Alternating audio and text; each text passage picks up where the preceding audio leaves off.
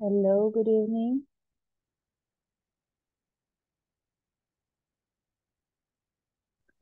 Good evening, Miss.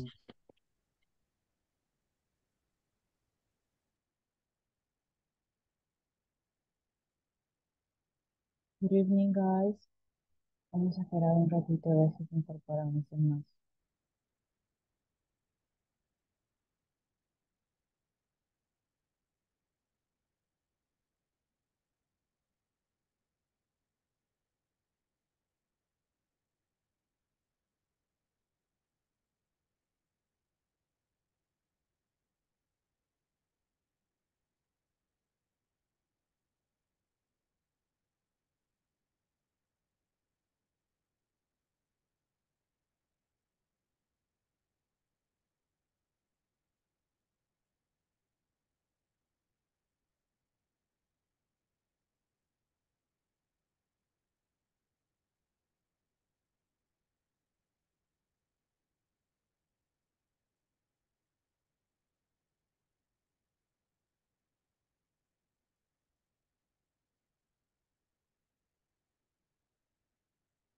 Ok, vamos a empezar entonces, que se vayan incorporando los demás.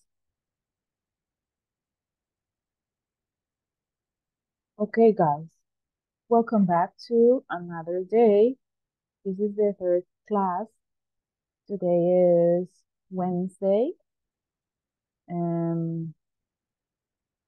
Vamos a ver, hoy es 31, es 31st. Estamos a 31 de mayo. Y ya como saben, ¿verdad? Las clases son de lunes a jueves. Estamos ya a mitad de la semana, ya se le falta mañana. Y vamos a ver acá donde nos quedamos. Nos quedamos en la parte de las questions, les había mostrado yo. Les había también mostrado, al final había un ejercicio de las questions en simple past. Hemos estado hablando un poco sobre el simple past con los regulars y los irregular verbs. Les mencioné primero qué significaba el simple past. Les dije una definición, cuáles son las reglas para agregar la S a la tercera persona del singular y les mostré acá unos ejemplos, unas oraciones, fueron los ejercicios y les mostré los irregular verbs en simple past. Aquí había una pequeña actividad que era que la íbamos a hacer cuando comenzáramos el tema del simple present, simple present questions. Entonces, ya vimos la afirmativa, vimos la negativa, cómo se forma, su estructura y todo eso. Cuándo cambia el verbo, cuándo se le agrega ese, cuándo no se le agrega. Todo eso lo estuvimos viendo ayer. Ahora bien, para el afirmativo les dije que el verbo, cuando va con los sujetos, que les mencionaba los sujetos, por ejemplo, I, he, she, acá les decía, ay, perdón, I, you, we, and they, les decía, el verbo no tiene que cambiar. Pero cuando estamos hablando ya en tercera persona singular, se le agrega una S a ese verbo. Más adelante les mostré también sobre cómo sabemos nosotros que la S se le va a agregar a tal verbo. Pues para eso existen reglas. Y los verbos regulares usualmente siempre siguen una regla. Si termina en tal palabra, se le agrega una S o ES. Si termina en una consonante y una Y, se le quita esa Y, se agrega la I de puntito y agregó ES también. Entonces, esas son unas de las reglas que seguimos viendo. Cuando también les expliqué las formas negativas, les mostré y les dije, por ejemplo, acá, si esta oración está en positive o affirmative, le pueden decir también, I live in London. ¿Cómo me podrían decir ustedes que quedaría esta oración pero en negativo? ¿Cómo puedo escribir esta oración en negativo? A ver si me ayudan. I don't live in London. Yes, thank you. Y así de esta forma quedaría el negativo, ¿verdad? Simple y sencillamente, ¿qué se le agrega a la negativa? Le agrego la partícula don't, que es do not, ¿verdad? Y decimos, I don't live in London. En el caso de que en esta parte yo les agregué, por ejemplo, esta otra oración, digamos, en positivo diría, vamos a poner esta de ejemplo.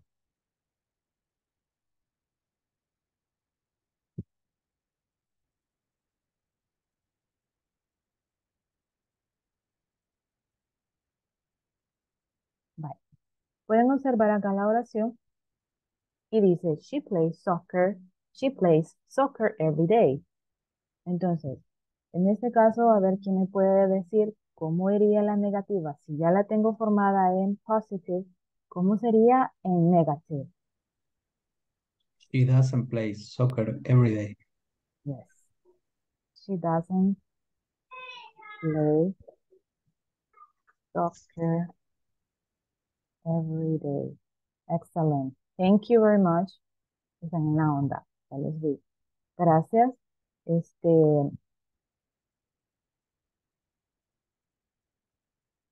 ok, sí, les decía acá. Y de esta forma es que lo hacemos, lo convertimos a negativo el positivo. Simple y sencillamente le agrego don't o do not para el resto de los sujetos que les dije yo que era I, you, we and they. Luego para la tercera persona del singular sabemos que se le va a agregar este que es el doesn't o does not. De ambas formas está correcto. Bueno, entonces vamos a continuar. Ya vimos el positive y el negative. Ahora, vamos a continuar con la siguiente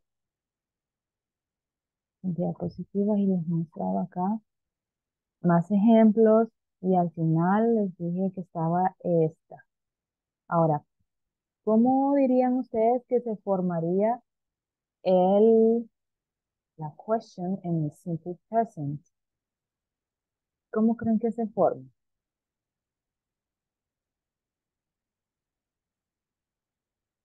Vamos a ir a la plataforma. ¿Dónde está? Acá.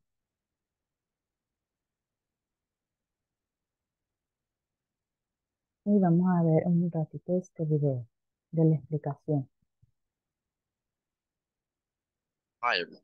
In this class, you'll learn how to form simple present questions.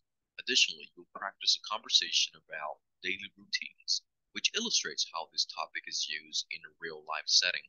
I would like to get started by practicing a conversation, which illustrates how this topic is used. Let's listen and practice. Let's go to the park on Sunday. Okay, but let's go in the afternoon. I sleep late on weekends. What time do you get up on Sundays? At 10 o'clock. Oh, that's early. On Sundays, I get up at noon. Do you eat breakfast then? Sure, I have breakfast every day. Then let's meet at this restaurant at 1 o'clock. They serve breakfast all day. We just heard a conversation in which lots of questions were asked and answered. I would like to explain how these questions are formed. Let me start by explaining the auxiliary verbs that are used when forming questions in the simple present. Do and does are the auxiliary verbs. As we start forming questions, you must also understand this rule. Do equals to I, you, we, and they. Does equals to he, she, and it. This means that we will use the auxiliary do whenever we use the pronouns I, you, we, and they. And we will use the auxiliary does whenever we use the pronouns he, she, and it. Having said this, let me write the formulas to form questions. For yes or no questions, do or does plus subject plus the verb plus some kind of complement.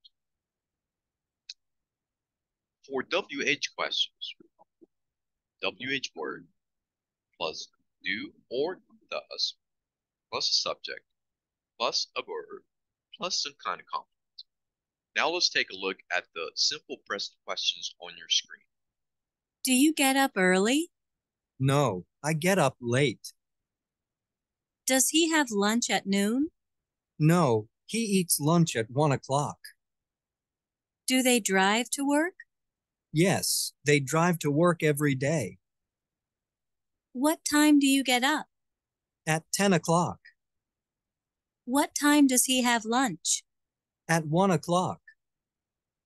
When do they drive to work? Every day. On the left side of the chart, you can see yes or no questions. So if you recall the formula that I mentioned a minute ago, for yes or no questions, do or does, plus the subject, plus some kind of verb, plus the complement. We're going to take the first example. Do you get up early? Do is the auxiliary verb. You is the subject. Get up is the verb. And early is the complement. And of course, we need to add a question mark at the end. The next question. Does is the auxiliary verb. He is the subject. Have is the verb. Lunch at noon is the complement. Of course, we need to add a question mark at the end. Now, let me show you WH questions. Once again, if you recall the formula that I mentioned a minute ago, for WH questions, WH word plus do or does, plus the subject, plus some kind of verb, plus some kind of complement. Let me select the first question on the right side of the chart. What time do you get up? What time is the WH word. Do is the auxiliary verb. You is the subject. Get up is the verb. And let's just analyze one more example. What time does he have lunch? What time is the WH word. Does is the auxiliary. He is the subject. Have is the verb. Lunch is the complement. Now it's your turn to practice this. Ok. Bueno, ya vimos la estructura en la explicación, cómo se va a estructurar las questions en el simple present. Pero antes quisiera recordarles a los que tienen la cámara apagada, por favor, enciéndanla. Recuerden que les dije al inicio, el requisito que la tengan encendida, por favor. Please.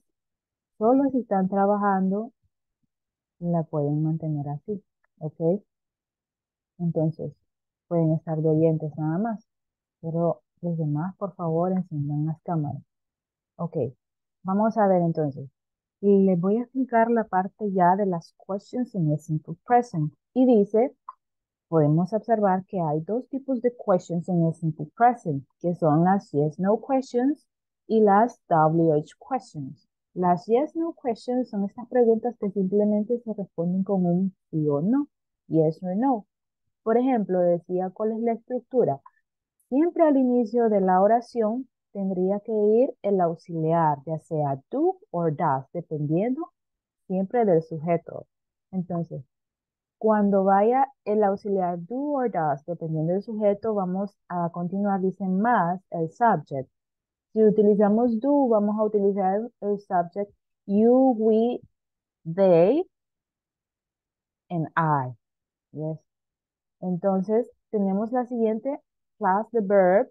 El verbo, como pueden observar acá, el verbo no sufre el cambio, al igual que en el positive. Do you get? Y más el complemento, que es early. Y al final de esa oración siempre tiene que ir un question mark. Luego tenemos el siguiente que dice que es el auxiliar does, que el does lo utilizamos con los pronombres he, she, and it. Y vamos a ver el siguiente, dice que el sujeto podría ser he, she, or it. Más el verbo también, como pueden observar, en este caso no tendría que llevar el cambio. En este caso es un verbo irregular. No tendría que ir has, sino que had. Se mantiene en su base original. Entonces tenemos más el complemento que dice lunch at noon. Y diría, does he have lunch at noon? Y siempre el question mark al final de la oración. Para formar las yes, no question, ¿verdad? ¿Cómo responderíamos a estos yes, no questions? Como la misma palabra lo dice, ¿verdad? Con un simple yes or un no. Por ejemplo, digo yo, no. Do you get up early? No.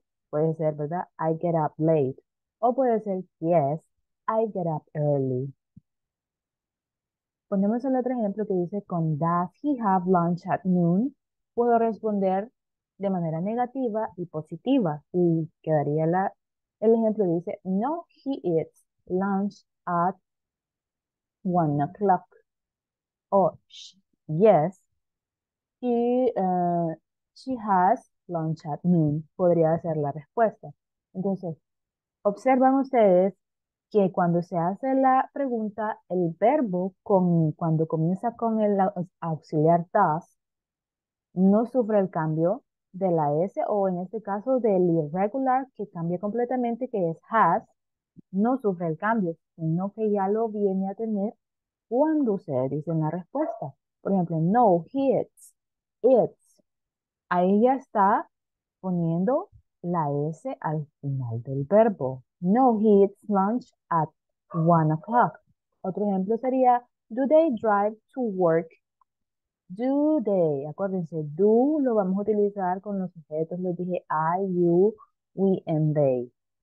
Y respondemos de la siguiente manera. En este caso, la respuesta es positiva y digo, yes, they drive to work every day. En este caso, como no estamos hablando en tercera persona, el verbo no tiene por qué llevar una S. Entonces se mantiene así. También tenemos, decía en el video de la explicación, las WH words o WH questions, que estas son diferentes en qué, que no se pueden responder con un simple yes or no. Tienen que ser un poco más específicos, brindar un poco más de información. Por ejemplo, la pregunta dice, what time do you get up? Está preguntando, ¿a qué hora te levantas? No tengo que responder yo yes or no, ¿verdad? Tengo que ser más específico y le tengo que decir yo, I get up y le puedo decir at 5 o'clock, 6 o'clock, etc. En este caso el ejemplo dice at 10 o'clock. Vamos con la otra. What time does he have lunch?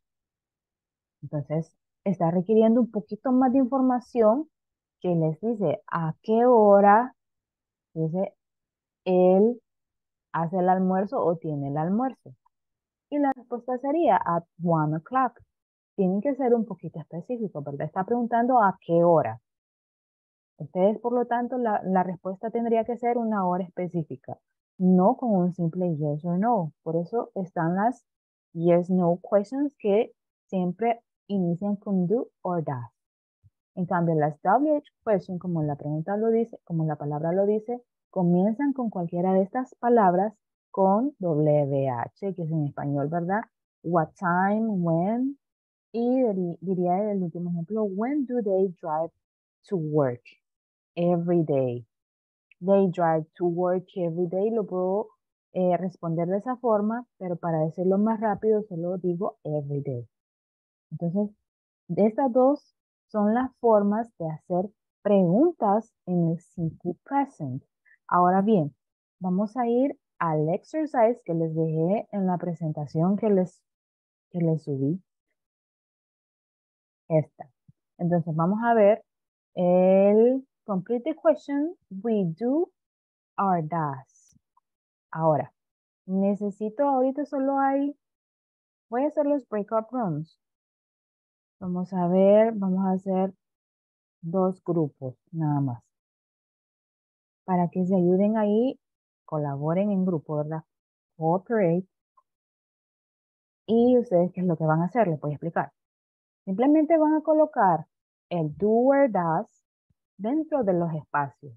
Vamos a ver cuando yo llegue al room, a ver si lo hicieron correctamente. ¿Yes? Entonces vamos a hacer los breakout rooms. Les voy a dejar aquí esta pantallita para que ustedes puedan copiarlo y puedan resolverlo con do or does. Y vamos a ir a los rooms entonces.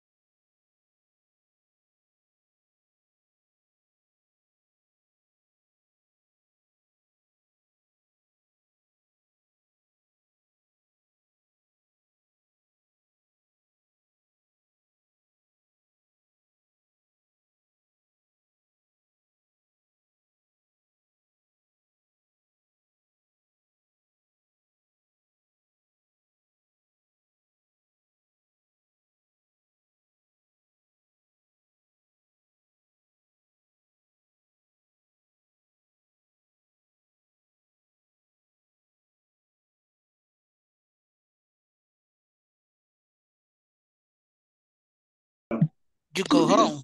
I suppose that's what time do you go home? Yeah, because it's you. So Yes, it's do. it's do. Number 3 is you monitor work. Doesn't. It's doesn't. It's correct. It's doesn't. Does your mother work? Number 4 is how your father get up to work. How does your father Does. get to work? Yes, it does. Number 5, your parent read in the evening. Do. Do. Is do. Do. Yes, because you're. Yes. Number 6, and when your parent shop. Do. Is do. When Excellent. do your parents shop? Yes, the correct answer is do. Okay, did you finish? Yes. Okay. Apologies. That was fast. That was very fast. Vamos a ver entonces.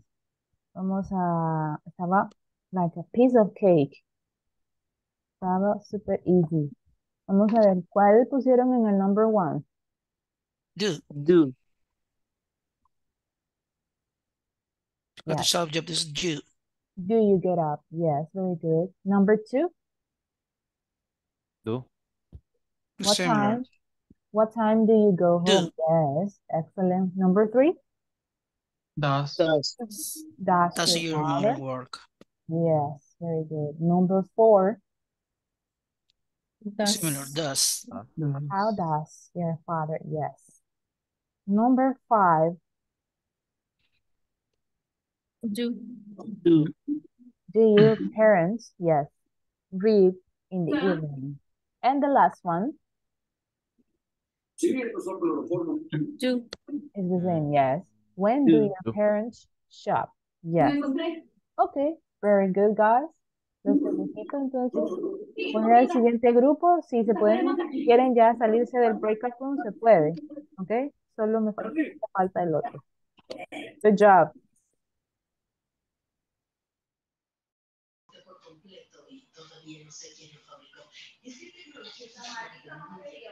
Hello. Did you finish? Hello. Hello. ¿Ya terminaron? Bueno, las respuestas ya estaban ahí, teacher. Ajá, ya las vieron, ¿verdad? Abrimos la presentación y ya estaba resuelto, teacher. Vaya, pero ustedes lo tenían que hacer a conciencia. Vamos a ver entonces. Aquí. Solo la primera y la segunda hicimos a conciencia. Ay, solo esas dos, qué bárbaros. Tenían que haberla hecho todo. Vamos a ver entonces. En la primera y la segunda que le hicieron a conciencia, ¿cómo les quedó la primera? You get up early. Do you? Yes, do you. Muy bien. Do you get Two. Number 2. What time do you go Do home? you go home? Do you go home? El auxiliar do. Number 3. Does your mother work? Does your mother work? Very good. Number 4.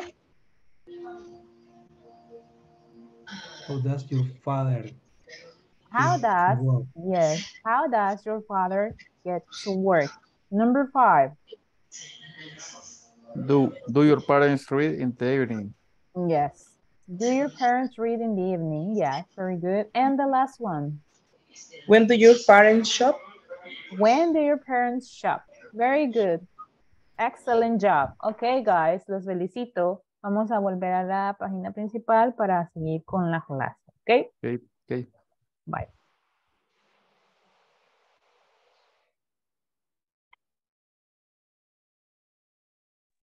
Okay. I'm back again. Vamos a ver entonces. Bueno, me dijeron ahí por ahí un pajarito que ya tenían las respuestas, porque ya les había enviado la presentación. No me recordaba de eso. Pero bueno, espero lo hayan hecho a conciencia. Vamos a continuar entonces. Está el knowledge check, que espero esto ya lo hayan realizado. Acuérdense que estas tareas las tienen que tener terminadas antes del viernes, es decir, el jueves a más tardar. Las tienen que realizar ustedes. Vamos a ver cuál es la siguiente. Dice, by the end of this class, you will develop skills in predicting, scanning, and sequencing events after reading and discussing 3 interviews about schedules. ¿Qué es lo que van a aprender en esta lección? Dice. ¿Hola? Estoy presentando, teacher. Vaya, menos mal me dijeron. Thank you. Thank you. Ok, ahora sí. Estoy en la plataforma y aquí les estoy mostrando cuál es la siguiente lección en la que vamos a discutir. Y aquí dice sobre sequencing, dice habilidades para predecir, escanear y secuenciar eventos después de leer y discutir 3 entrevistas, que es el videíto que vamos a ver acá. Este video. Vamos a ver entonces ahora. Son 3 personas. Vamos a ahí, gracias por apagar el micrófono. Vamos a poner atención. I go to work at 10 p.m. and I play until 3 a.m. What do you do after work? I have dinner. Then I take a taxi home. What time do you go to bed? I go to bed at 5 in the morning. Hi, everyone. In this class, you'll develop skills in predicting, scanning, and sequencing events. after reading and discussing 3 interviews about schedules. Reading. What's your schedule like? Student reporter Mike Starr talks to people on the street about their schedules. Brittany Davis, college student. What's your schedule like? My classes start at 8 a.m., so I get up at 7 and take the bus to school. When do your classes end? They end at noon. Then I have a job at the library. So when do you study? My only time to study is in the evening, from 8 until midnight. Joshua Burns, website designer. What's your schedule like? Well, I get up at 6:30 a.m. and go for a run before breakfast. How do you go to work? I work at home. I start work at 8. Around 1, I take a lunch break. How late do you work? Sometimes I work all night to finish a project. Maya Black, rock musician. What's your schedule like? I work at night. I go to work at 10 p.m. and I play until 3 a.m. What do you do after work? I have dinner. Then I take a taxi home. What time do you go to bed? I go to bed at 5 in the morning. Ok, bueno. Este texto también lo tengo acá en ese librito que lo voy a compartir ya mañana, se lo voy a enviar. Aquí, ¿qué es lo que íbamos a hacer? Les dije yo, vamos a, aquí, ¿qué es lo que van a desarrollar? Habilidades en predecir, escanear y secuenciar eventos después de leer estos 3 textos que habla sobre 3 personas con diferentes trabajos. ¿Qué es lo que vamos a hacer? Vamos a volver a darle una leidita al artículo. Dice, read the article, then number the activities in each person's schedule from 1 to 5. ¿Qué es lo que van a hacer? Primero, tenemos a Brittany, Joshua y Maya. Cada uno tiene las actividades que va a hacer durante su día. Entonces, ¿qué es lo que van a hacer? Van a ordenarlo del 1 al 5, dice. Del 1 al 5. ¿Cuál es la primera actividad que realiza esa persona y cuál es la última? Así en orden, del 1 al 2, 3, 4 y 5. Aquí el 1 ya está hecho. Por ejemplo, dice que Brittany Davis, que es una college student, ¿qué es lo primero que hace ella? Se levanta. She gets up. ¿Cuál sería la segunda actividad que hace ella? Vamos a ver. She takes the bus. She takes the bus. Se levanta, dice, my class start at, y luego takes the bus to school. Very good. That will be number 2. Which will be number 3? Activity number 3 that Brittany hace. A ver, si pudieron leer. She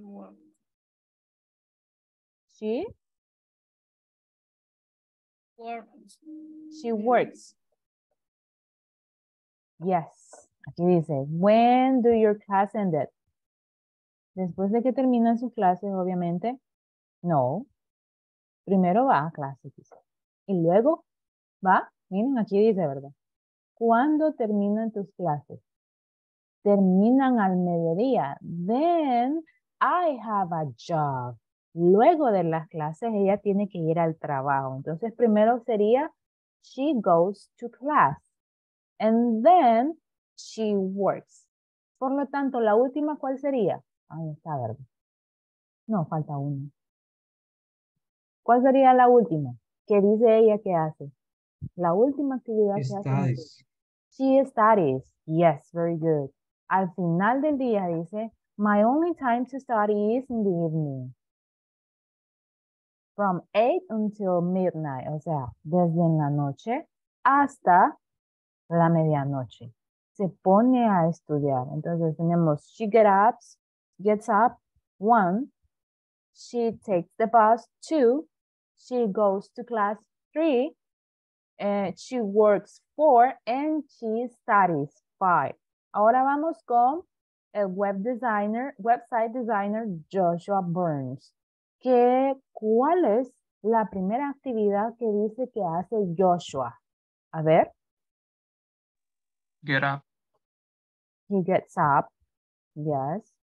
Lo primerito que hace. Okay. Number 2. He has breakfast. He has breakfast. Well, I get up at 6 and go for a run before breakfast. Ajá. ¿Alguien más? ¿Así está bien? Primero desayuno y después va a correr. He goes for a run. Correct. Yes. Primero va. He goes for a run and then he has breakfast. Number 3, he has breakfast. Number 4. He starts work.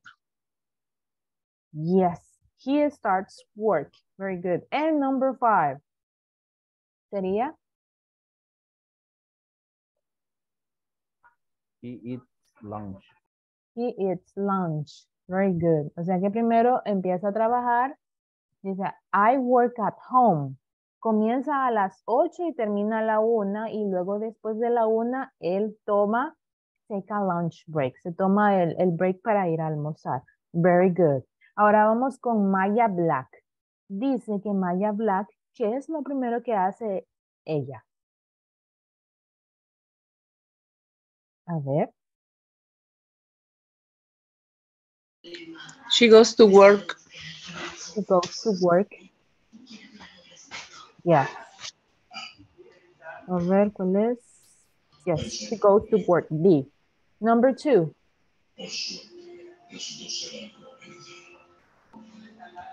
¿Cuál sería la actividad 2 que hace Maya?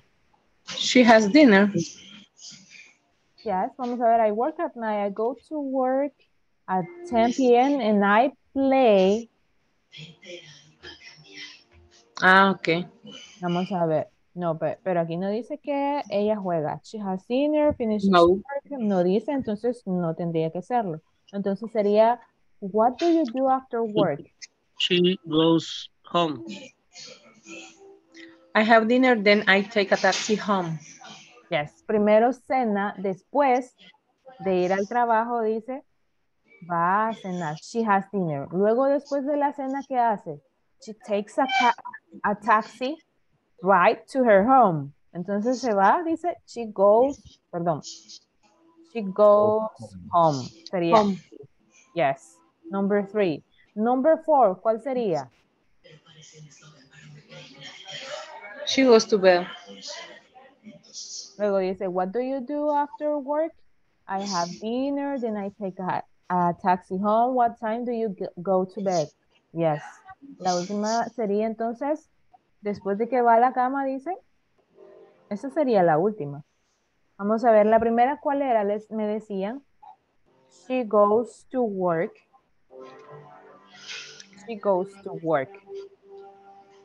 Number 1. Number 2, ¿cuál sería? She finishes work. She finishes work and then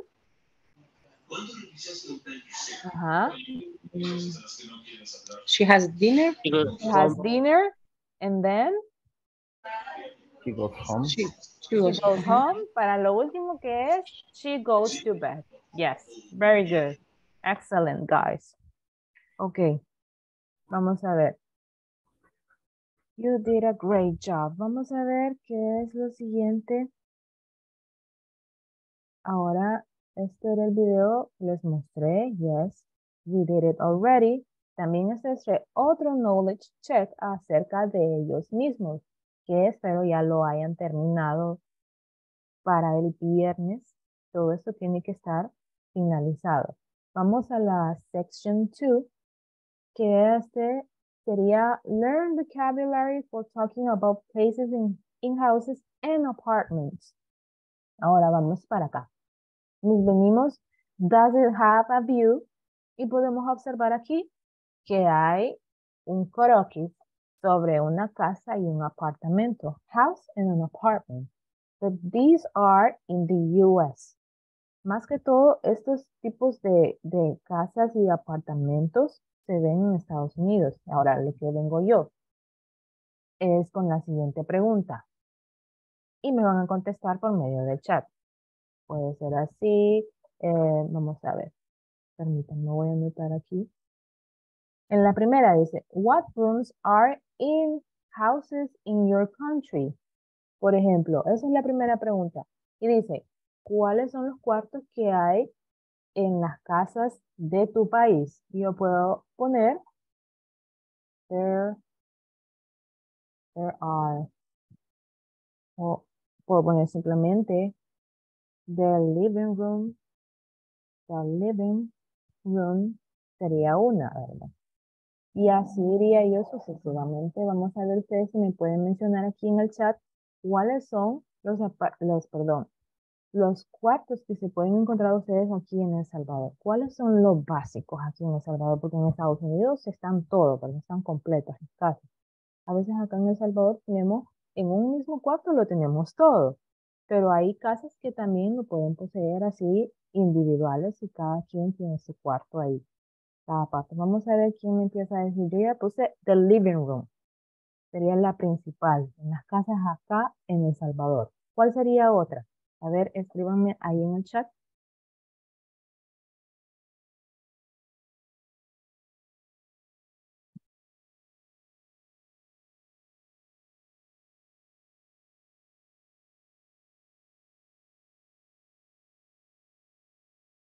The kitchen también suele estar separada. Yes, the living room, the dining room. Aquí está, miren, dining room. Bedroom, kitchen, and bathroom. Yes. Algunos tienen garage también. Yes, el garage. Tienen, a ver, ¿cuál otro? Laundry room. Tienen stairs.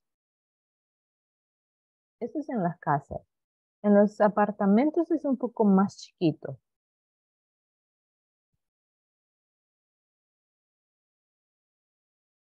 ¿Qué pasa con los demás? Vamos a ver, entonces les voy a preguntar la siguiente a ustedes. What rooms are in your house or apartment? Ahora se les pregunto a todos. Ahora me van a escribir ustedes cuáles son los que ustedes tienen en sus casas. Yo voy a poner en el mío, yo tengo the living room, tengo the kitchen, tengo también, ¿cuál otro? The dining room, tengo ¿cuál otro? A ver, the bedroom and the bathroom. Ahora les toca a ustedes. ¿Cuáles de estos tienen en sus casas? Entonces dice, what rooms are in your house or apartment? O si viven en un apartamento también, los pueden colocar ahí. Pueden escribir en el chat y me dicen cuáles son los que ustedes tienen en sus hogares. Or apartments. Houses or apartments.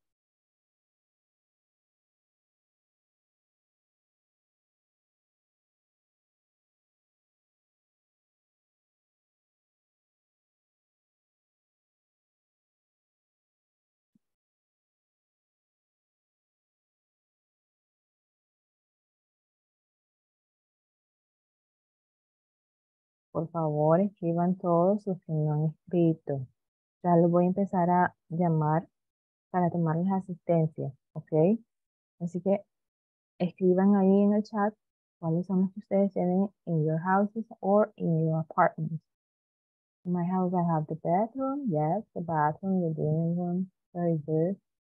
The first floor, kitchen, garage. Very good. The living room, the kitchen, the bathroom. The garden, yes. También pueden decir the yard or the garden. The parking, que es el mismo garage. Yes.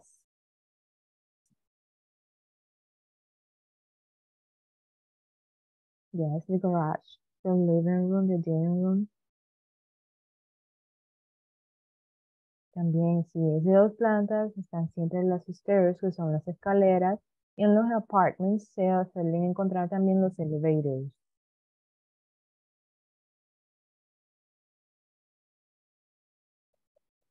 Son 13 los que están, bueno, 12 los que están conectados porque empecé conmigo. No puede ser que los demás que está pasando, ya los voy a empezar a llamar. Voy a ver. Acá tengo ya el listado. Los voy a empezar a llamar. Vamos a ver y me van a contestar, por favor. Carlos Salvador Velázquez, are you there? Yes. Ok. ¿Me contestó Carlos? Sí, ahí está el mensaje. Lo mismo, Oh. casi mismo puse. Ok, ok. Very good. Vamos a ver, Evelyn Mercedes.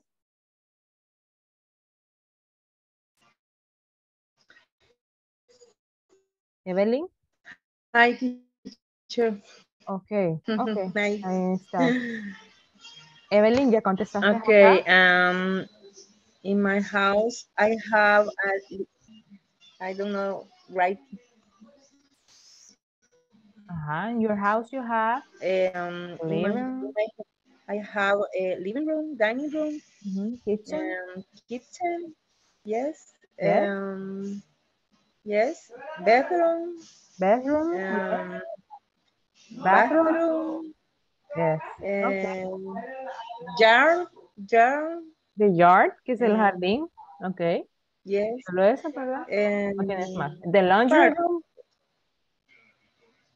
Laundry room, no. Yes. Ok, ok, thank you. Lavadera. Entonces, thank you, Evelyn. Vamos a ver, Freddy y Sebastián. Are you there? Present. Ok, thank you, Freddy. Creo que ya me participaste, ¿verdad? Sí, acá está. Ok, vamos a Yes. Jeremías Misael. Jeremías, are you there? No, tampoco. Vamos a ver, José David Rosales. Tampoco. José Mario sí estaba aquí por acá, lo vi. Yes, I. Ok, thank you. Vamos a ver, siguiente. Karen Lisette Osorio. Karen. No. Ok, no está Karen de nuevo.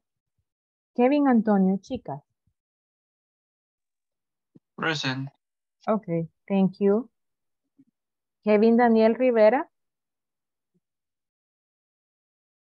Present. Ok. Kevin Ernesto García. No, otra vez. Ok. Vamos a ver Manuel Antonio. Por ahí lo vi. Present. Ok. Manuel de Jesús. También por ahí lo vi. Ok, thank you. Marlene Lisette. Aquí está, ¿verdad, Marlene? Present. Ok. Sandra, no, perdón. Miguel Ángel Galán. Present. Ok, thank you. Sandra Beatriz. Sandra tampoco. Bueno, creo que no están entonces en este grupo. William. Present. Ok, en Jency.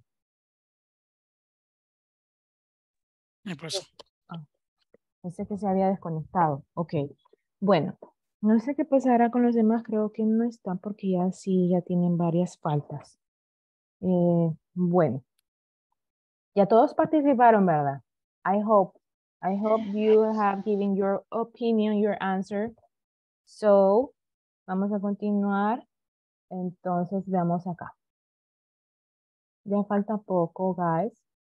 Do you have any questions? ¿Tienen alguna pregunta hasta el momento?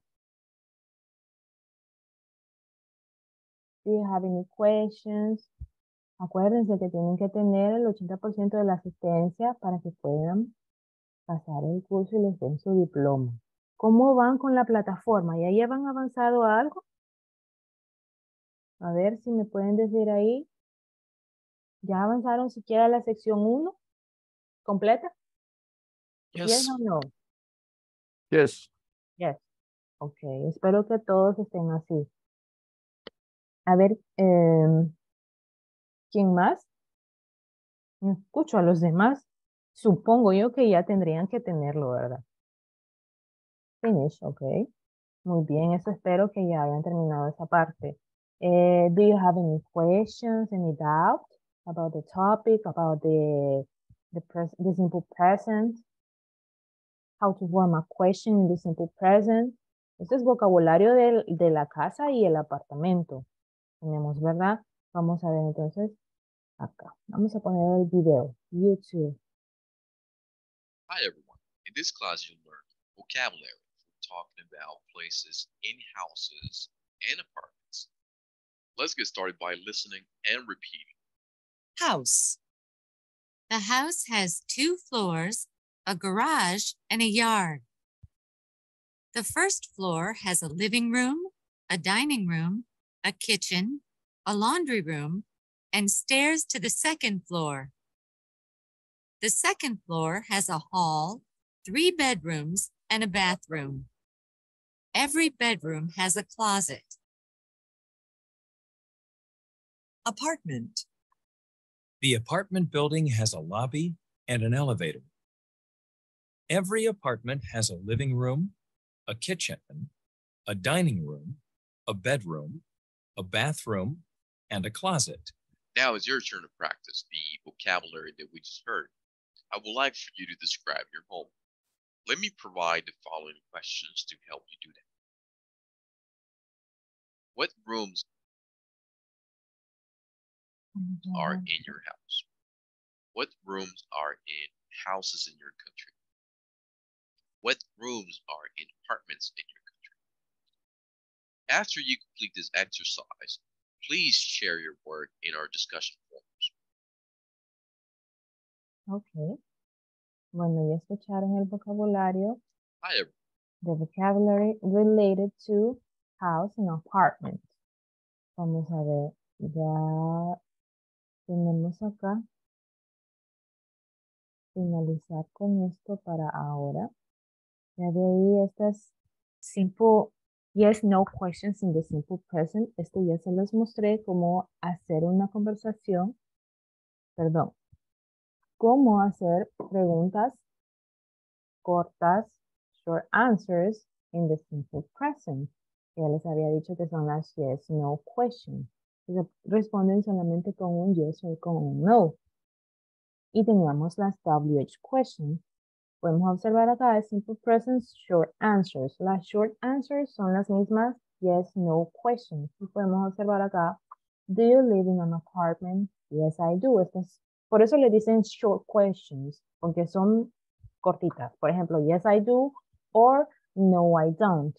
Y siempre utilizamos el do, el auxiliar to o el auxiliar does con los pronombres requeridos, ¿verdad? Entonces con do utilizamos, que ya les había dicho, you, I, you, we, and they. Y con does utilizamos he, she, and it. Entonces, dice la pregunta, do the bedrooms have windows?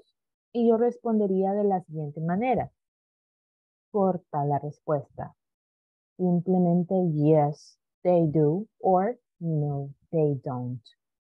Y podemos observar acá también, does Chris live in a house? Yes, he does, or no, he doesn't. Does the house have a yard? Yes, it does, no, it doesn't. Son preguntitas que solo requieren una respuesta corta. Mi pregunta, por ejemplo, la traducción. Do you live in an apartment? ¿Cuál sería la traducción de eso al español? Si me dicen ahí ustedes. Can you help me? Do you live in an apartment? ¿Tú vives en un apartamento? Yes, ok. Entonces se los puedo preguntar a ustedes. Do you live in an apartment? ¿Ustedes qué me van a contestar? Yes or no? No, I don't. No, I don't. No, I don't. Because we have our own house. Yes, we have a house and we don't live in an apartment. Pero como solo está preguntando que si vivimos en un apartamento, simple y sencillamente digo, no, I don't. Y yo les pregunto en la siguiente, do the bedrooms have windows? Pregunta, ¿cuál sería la traducción de esta? A ver. Tú tienes una ventana En el baño. cerca de la cama. Bedroom. Bedroom. El cuarto. Sí, ya- Bedroom. Es el Dormitorio. cuarto. El dormitorio. El cuarto de nosotros, pues. Nuestro Sí. cuarto. Dormitorio. Yes. Es que a veces sí, a veces no vemos bien las cosas y vemos letritas que ahí no están, ¿verdad? Es entendible. Entonces, sí, dice que si tenemos alguna ventana en nuestro dormitorio, yo podría decir, yes, yes, I have. Pero como ahí está preguntando, yes, they do, no, they don't. Pero en mi caso, si ustedes me preguntan a mí, yes, I have a window. O simplemente, yes, I have. La siguiente sería, no, esa no. Does the house have a yard? En mi caso, yes, it does. En su caso, ¿tendría jardín su casa? ¿Tendrá jardín su casa? No or yes. Yes or no. Yes, it does. Yes, it does. Yes, it does. Miren que casi se me pasa el tiempo por estar preguntándoles. Ok, entonces, guys, this will be the last thing that we will see for this day. So, no sé si tienen alguna pregunta. Ya se me está pasando el tiempito. Do you have any questions? Any doubt? Recuerden que mañana siempre nos vamos a ver. Mañana vamos a continuar con los temas. Con el siguiente tema, la siguiente lección. No tienen más preguntas, ¿verdad? Mañana vamos entonces a comenzar con esto, con los furniture and other household items. Ese sería el tema para mañana, el resto de acá. ¿Ok? Si no tienen more questions, entonces me despido y les digo, have a good night and we will see you tomorrow. Yes? Right. Good night. Bye. Bye-bye. Good night. Good Bye. night.